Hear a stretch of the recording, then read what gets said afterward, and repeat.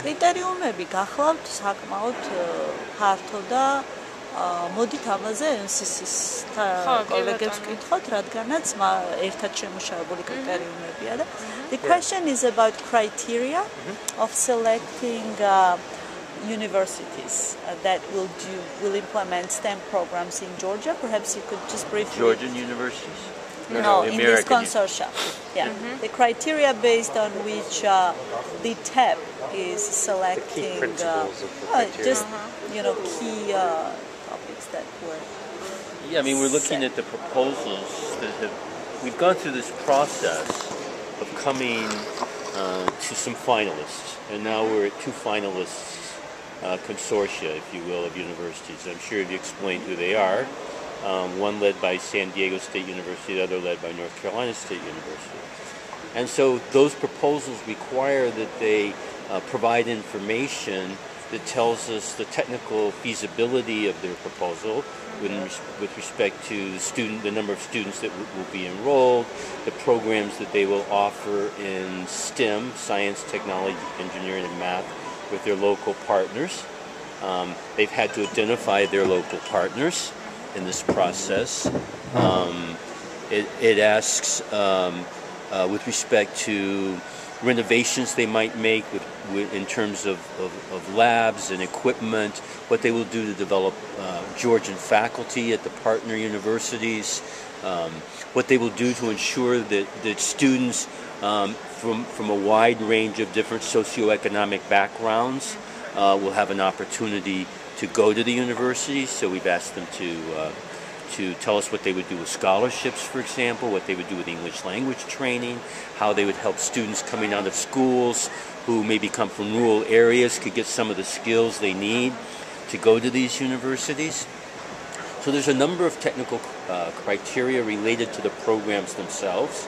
And how they will partner with their institutions, how they'll manage the programs here, how American faculty from those universities will engage with Georgian faculty, how there'll be exchanges back to the American university of those faculty, the different delivery modes that they could use of either face-to-face co-teaching with Georgian faculty or distance education, some combination hybrid of that approach. We've asked them to address sustainability issues. So MCC is providing some funding initially. Government of Georgia is providing some funding initially, but this is seen as a long-term partnership, 20 years.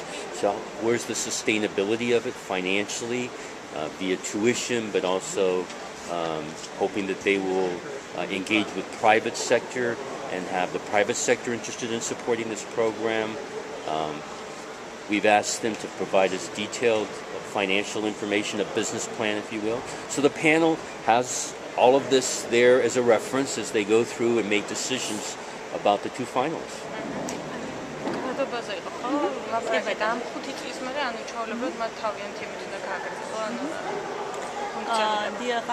როდესაც მოგახსენებთ, რომ ქართულ მხარეს საქართველოს მთავრობა საკმაოდ დიდ ინვესტიციას წერს ასევე ამ პროექტში, საუბარია იმაზე, რომ სულ მცირე 20 წლის მანძილზე საქართველოს მთავრობა ხელს შეუწყობს აღნიშნულ პროგრამებს და ხელი შეწყობა მდგომარეობს კონკრეტულად რომ გითხრათ, ეს გახლავთ მოგეხსენებათ 2050 წელს იუპებს ეს იგი ეს არის საშუალო დაფინანსება, რომელსაც სტუდენტი ვაუჩერის სახით იღებს, აბიტურიენტი რომ ისწავლოს და საქართველოს მთავრობამ გადაწყვიტა, რომ ამ პროექტის სიცოცხლის უნარიანობისთვის გამოეყო, ესე იგი ზუსტად რაც არის, თქვა 2250 თუ გაიზრდება ამის შესახებ ჯერჯერობით არ ვიცით, მაგრამ ეს თანხა პლუს ერთი იმდენი იმ თვითოულ სტუდენტზე, ქართულ სტუდენტზე, საქართველოს სტუდენტზე, რომელიც მონაწილეობას, რომელიც ჩააბარებს ამ პროგრამებში. ეს გახლავთ, რაც აი კონკრეტულად არის და გარდა ამისა, რა თქმა უნდა, ამ პროგრამებს ექნება თავისი შემოსავალი და სწორედ სიცოცხლის უნარიანობაზე როცა და მდგრადობაზე საუბრობთ, მნიშვნელოვანია რომ გეგმა, რომელსაც წარმოადგენენ, 20 წლის პერსპექტივით იყოს დანახული. ასევე მაინტერესებს ტექნოლოგიური უნივერსიტეტის დაწუნებასთან და ამ პროგრამის მიღება. ანუ ერთ-ერთი მიზეზი თუ სწორად მახსოვს იყო, რომ თქვა ტექნოლოგიური უნივერსიტეტი შეიძლება მარტო პრივილეგირებული სტუდენტებისთვის ყოფილიყო. ამ შემთხვევაში თქვა როგორ იქნება ეს თავიდან აცილებული? ანუ რატომ იყო თქვა ის რისკები იმ შემთხვევაში დანახული და ამ შემთხვევაში არა? კი ბატონო. მე მგონი ჩვენ ყველა შეძლებთ ამაზე პასუხს, მაგრამ would you like to comment?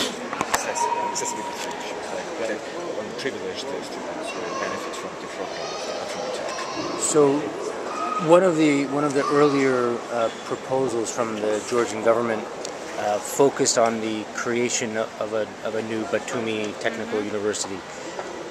MCC did review the concept, and we had several concerns with it. One, purely the cost of the creation of a new standalone university and the sustainability of it in terms of the long-term operations of such a facility, and two, the accessibility in terms of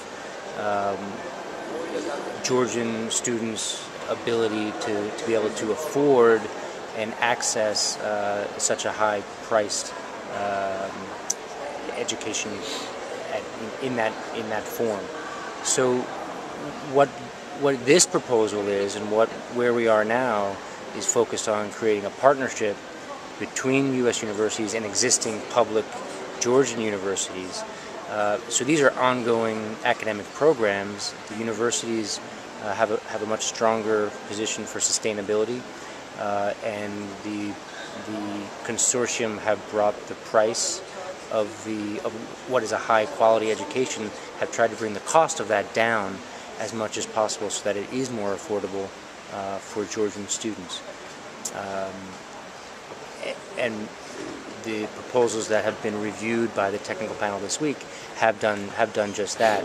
One of the important parts of MCC's analysis of investments is that that the investments be cost effective and achieve an economic return. And so by bringing the cost of the education down, we are ensuring that we reach our economic analysis objectives, which are actually 10% as a minimum for each MCC investment. ანუ კიდე რა მაინტერესებდა იცი? აი ვთქვათ თუ არ ვიცი ამაზე თქვენ რომ მიპასუხოთ თუ არა, ანუ წინა კომპაქტის შემთხვევაში ვთქვათ რა შედეგები ქონდა საქართველოს, ანუ გაამართლა თუ არა. პირველ კომპაქტზე ბრძანებთ? Maybe you can comment about the first compact and what were the major results of the first compact. ვთქვათ ამ კომპაქტიდან აი რა And what do you expect from this compact, the second one? So the first compact was designed in 2005, and it focused on improved infrastructure, which certainly made sense in the context of where Georgia was in 2005. It focused on a major road in Kvemo-Kartli and Samso-Javakheti. It focused on improved water supply for several towns outside of Tbilisi. It focused on the integrity of gas supply and the gas pipeline.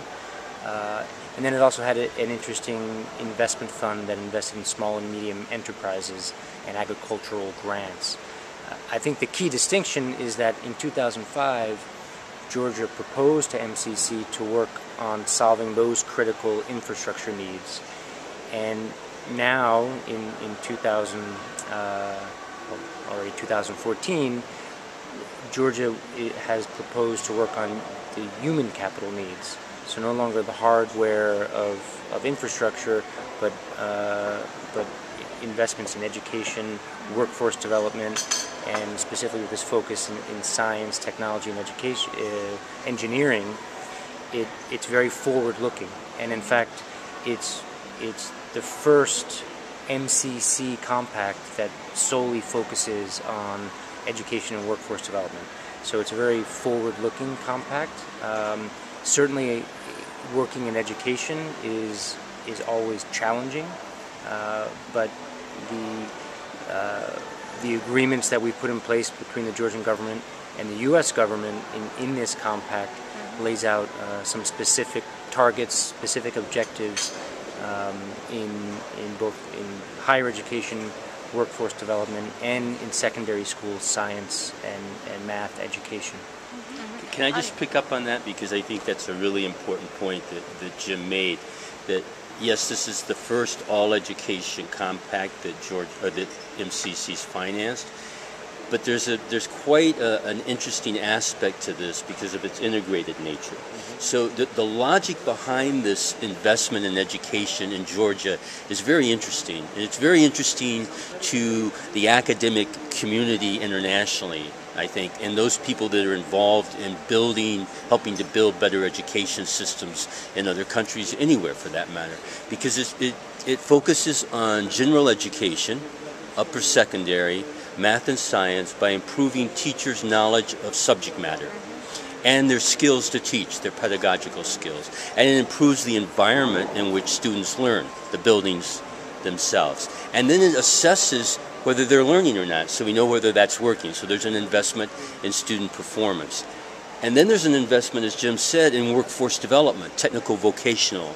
So that gives an opportunity to young people in Georgia to get skills that then can translate to good jobs in the market. And so we're looking at it at this level. We're looking general education. We're looking at it at the level of technical vocational and skills that are market led. And then we're looking at higher education, STEM bachelor's degrees, American, U.S., and Georgian accredited. So it's very integrated, and that's quite innovative. მიმართულებები რაც არის უმაღლესი განათლების კითხვის შეთავაზება ასე ვთქვათ ჩვენი ანუ რა გათვლებზე ხო არის და ესე იგი გაკეთდა კვლევები, რომელმაც აჩვენა, რომ საქართველოში ერთ-ერთი მთავარი შემაფერხებელი ფაქტორი ქვეყნის ეკონომიკური განვითარებისა გახლავთ ის, რომ ადამიანური კაპიტალის ნაკლებობა, ანუ ადამიანური რესურსი არ არის იმისთვის, რომ თქვათ, როდესაც ინვესტორი შემოდის და სჭირდება პროფესიონალი კადრები, ვერ პოულობს პროფესიონალ კადრებს. ასევე გაკეთდა რამდენიმე კვლევა, რომელმაც აჩვენა, რომ დღეს საქართველოში ბიზნესები ვერ პოულობენ პროფესიონალ კადრებს, რადგანაც საქართველოს ძელვადიანი განვითარებისთვის მნიშვნელოვანი გახლავთ ისეთი სფეროების განვითარება, როგორიც არის სამშენებლო ბიზნესი, მრეწველობა, სოფლის მეურნეობა, სადაც აუცილებელია ინჟინრების და ტექნოლოგიების სკოლა და აუცილებელია, ასე ვთქვათ, ისეთი კადრების, ვთქვათ, მაღალი ხარისხის პროფესიონალი კადრების სკოლა, მათემატიკის და ტექნიკური მიმართულებები. საქართველოს მთავრობამ შესთავაზა უკვე MCC-ს, რომ სწორედ აი ადამიანური კაპიტალის განვითარებაში ჩაედო შემდეგი კომპაქტი და სწორედ როდესაც ისინი ახსენებენ, რომ პირველად არის MCC-ის ისტორიაში, რომ ჩაიდო ფული განათლებაში, დასაბუთება მოხდა ასე, რომ ეს არის ქვეყნის ეკონომიკური განვითარებისა და მდგრადობისათვის ჩადებული თანხა გრძელვადიან პერსპექტივაში, იმისთვის, რომ საქართველოს მოსახლეობის უფრო დიდი რაოდენობა დასაქმდეს და შესაბამისად შემცირდეს უმუშევრობა და შემცირდეს ის, ვთქვათ, poverty, როგორ არის ქართულად, სიღარიბე, რომელიც დღეს საქართველოში არის. და ანუ ეხლა რა მოსამზადებელი პროცესები მიდის? ესე იგი, კომპაქტს ხელი მოეწერა 2013 წლის 26 ივლისს, შემდეგ ოქტომბრის დასაწყისში პარლამენტმა რატიფიცირება გაუკეთა, რადგანაც ეს არის საერთაშორისო ხელშეკრულება, მოგეხსენებათ. ახლა მიმდინარეობს ეგრეთ წოდებული მოსამზადებელი პერიოდი, design phase, დიზაინის ფაზა ასე ვუწოდებთ, იმისთვის, რომ კომპაქტი ძალაში შევიდეს და დაიწყოს საქართველოს მხარემ იმ 140 მილიონი აშშ დოლარის მიღება, რომელიც 5 წლის მანძილზე დააფინანსებს პროექტებს, რომელზეც ჩვენ დღეს ვისაუბრეთ. და ეს 15% უკვე გამოყოფილია ჩვენი მხრიდან თუ ჯერჯერ? ეს 15% ჩაშლად არის სხვადასხვა მიმართულებებში და ამისი, ასე ვთქვათ, ვალდებულება საქართველოს მხარეს უკვე აღებული აქვს, რადგანაც ეს წერია მთავრობებს შორის ხელმოწერილ კომპაქტში. და არ ვიცი გამომრჩა თუ არა, ანუ ქართულ სტუდენტებთან ერთად უცხოელებსაც თუ შეეძლებათ და დიპლომი ესე იგი, ეს უმაღლესი განათლების კომპონენტში ამერიკული უნივერსიტეტები ამერიკულ დიპლომს გასცემენ საქართველოში. საერთაშორისო სტუდენტებს ექნებათ უფლება მიიღონ მონაწილეობა და ანუ ჩააბარონ ამ უნივერსიტეტებში, მაგრამ მათი დაფინანსება არ მოხდება 1000 ლერის გამოწვევის კორპორაციის ან საქართველოს მთავრობის ფულით. ანუ ეს იქნება დამატებითი შემოსავალი, რომელიც ამ ამერიკულ უნივერსიტეტებს ექნებათ საქართველოში. კი ბატონო, ეს არის მისი სავიზიტო ფოტოები, მასალა რამე გინდა.